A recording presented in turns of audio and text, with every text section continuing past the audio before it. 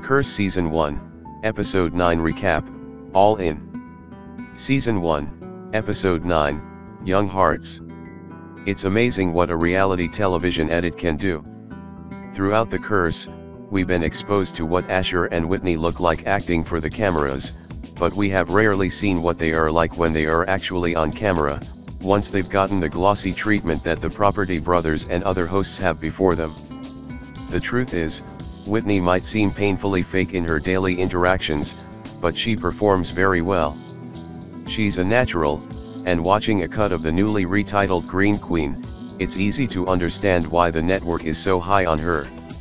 All of that falsity fades away under the bright lights, which crave that sort of manicured behavior. She fits into her role perfectly. This week's episode is revelatory with regards to Whitney on multiple levels, and it's also a tour de force for Emma Stone, an actress whose natural understanding of the camera and what it can do allows her to play all the facets of this complicated, troubled character. The episode leaves no doubt about just how wrong she and Asher are for each other. But before then, a series of smaller Whitney-related events peel back layers of her carefully constructed persona. Why did Whitney marry Asher? The question has plagued the series. Their relationship is so lacking in any affection that doesn't feel forced, you have to rack your brain to imagine a time when they were truly in love. Here, we get clarity on some of her potential reasoning. Asher's infatuation with Whitney provided her with an escape hatch. She could take his name to get away from her old life as a lackey for her parents.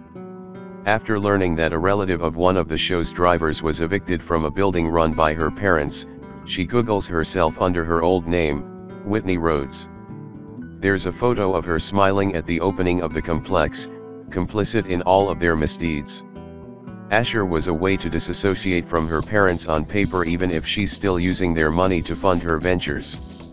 She's no longer Whitney Rhodes, she's Whitney Siegel, who wears a Star of David around her neck to further distance herself from her past no matter how merely symbolic that piece of jewelry is.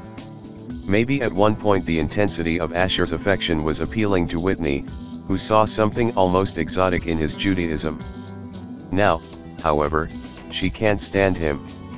And what's worse, now they have to perform for a representative from HGTV, Martha, stopped by to check up on the show's progress. When Dougie, parroting what he has heard from the network, explains that the storyline about the dissolution of their marriage isn't going to work, Whitney starts to cozy up to Asher again. And she yet can't help but feel enraged by his little touches. Asher challenges her to say that she loves him. She refuses, though she will go bowling, clearly a favorite pastime of his, to make amends.